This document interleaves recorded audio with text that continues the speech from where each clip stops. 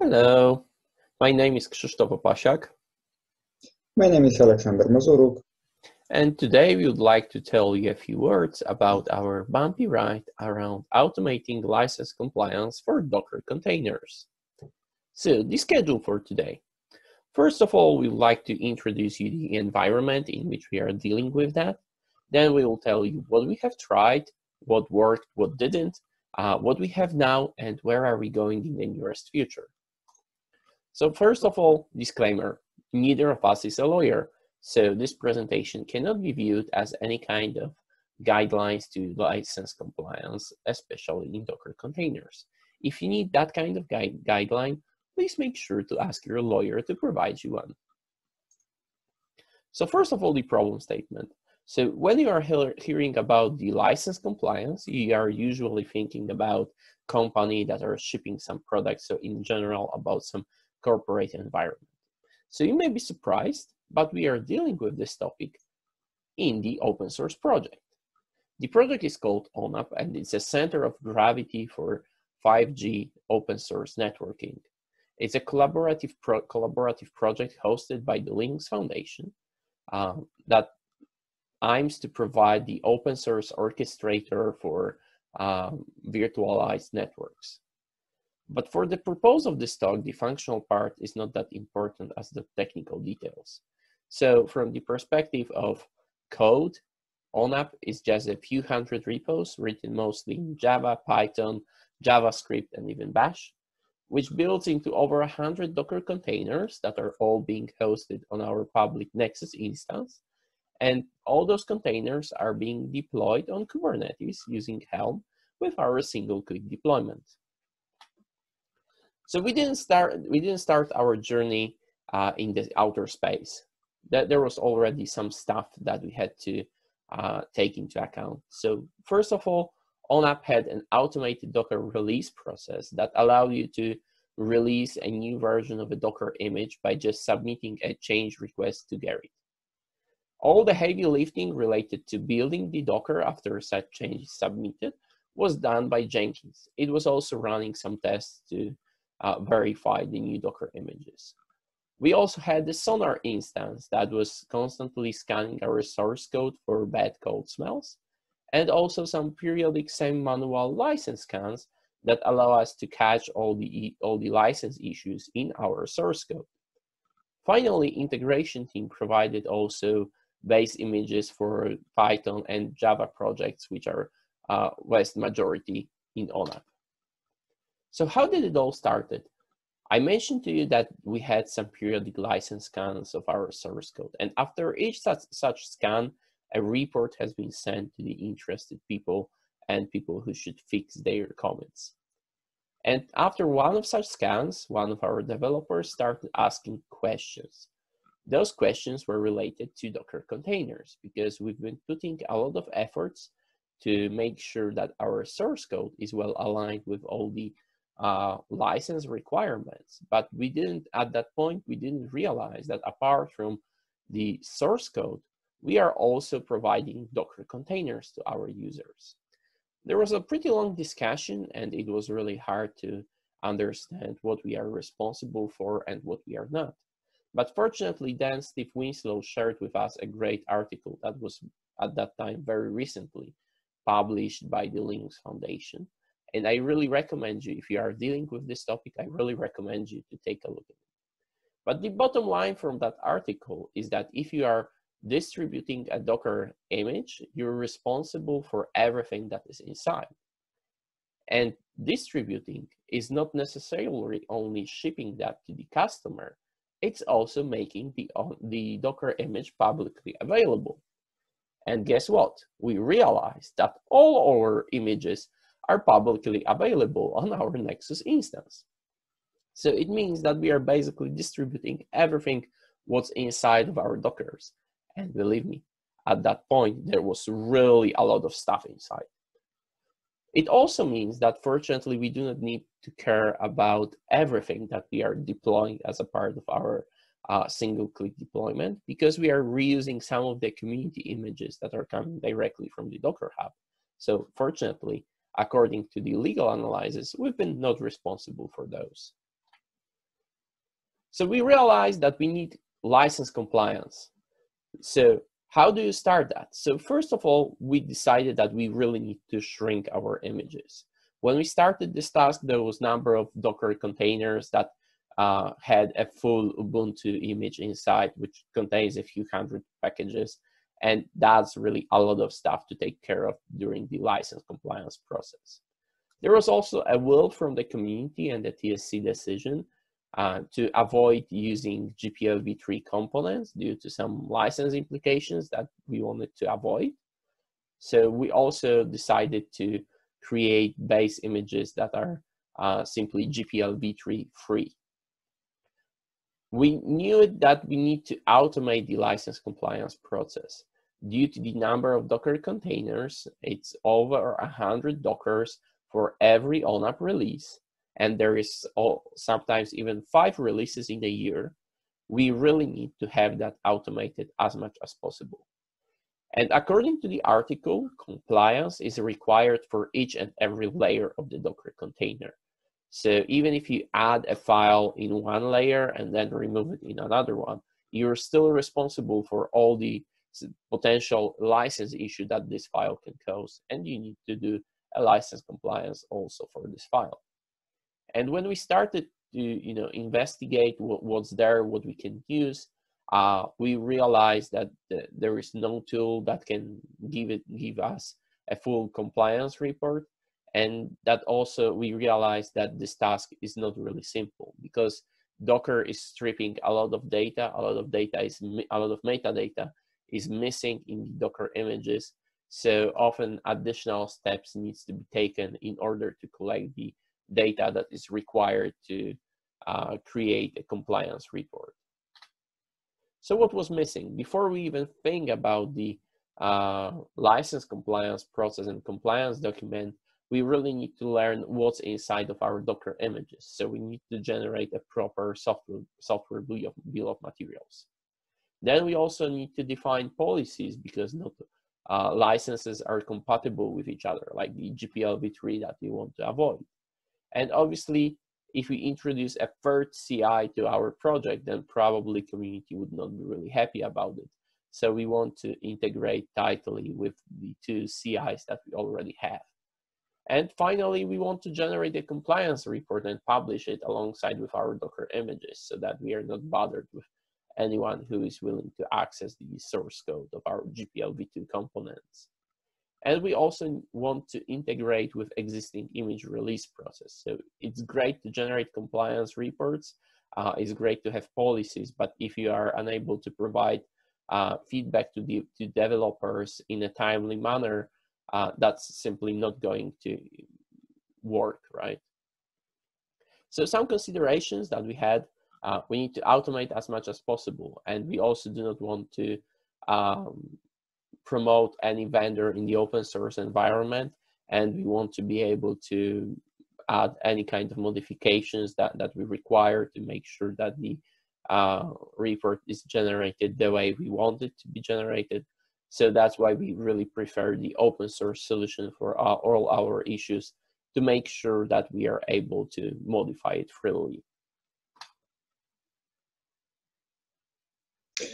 As Krzysztof has mentioned, first of all, we need an ESPM. So I went to look for a tool that could provide us such.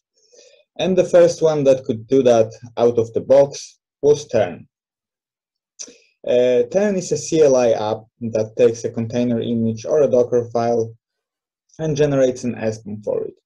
It is pluggable and has upstream support for Scancode Toolkit, the most popular open source license and copyright scanner, and CV bin tool.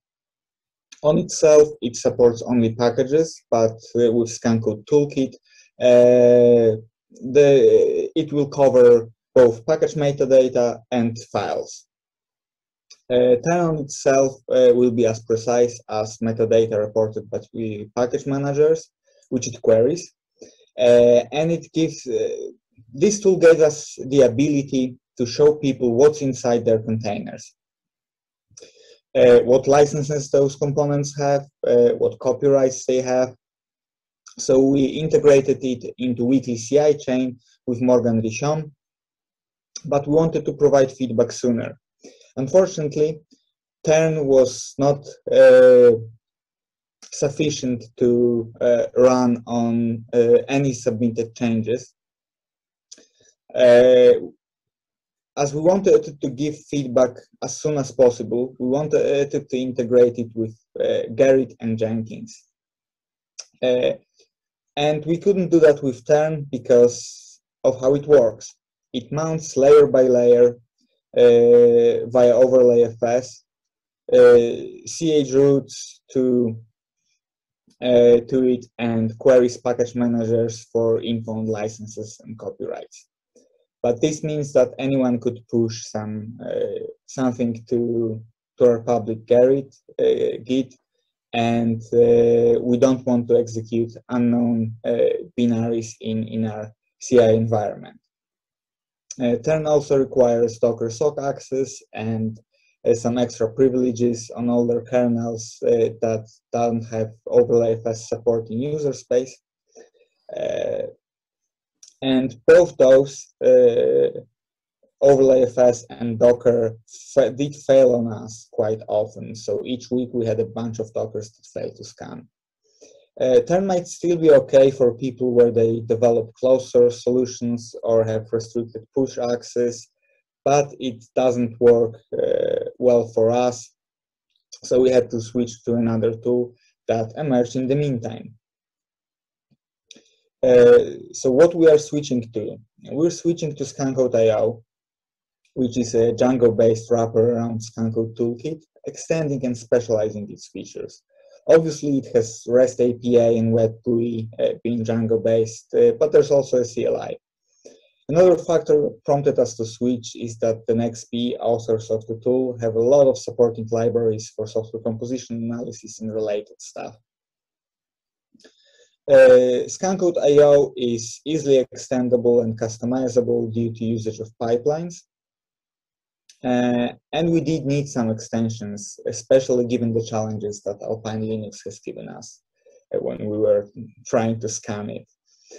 So Alpine Linux is well known by people who use containers. It has really small footprint while having all the typical OS stuff like package manager, etc. And a cherry on top of that is that the base image is GPLv3 free, as they went with Moose and PZBox instead of glibc and core utils. But it's not all cake, as the Alpine packages don't have sufficient information needed for license compliance. For example, there is no copyright info, which is required by every open source license I know. We only get license identifier, and those are easy to get wrong, like BSD license had few iterations. There might be a case where someone added some stipulation to a license, and it would be might be marked as the original license, while the stipulation might be of legal importance. But luckily, it doesn't mean that there is no way to gather that info, which is what we set out to do.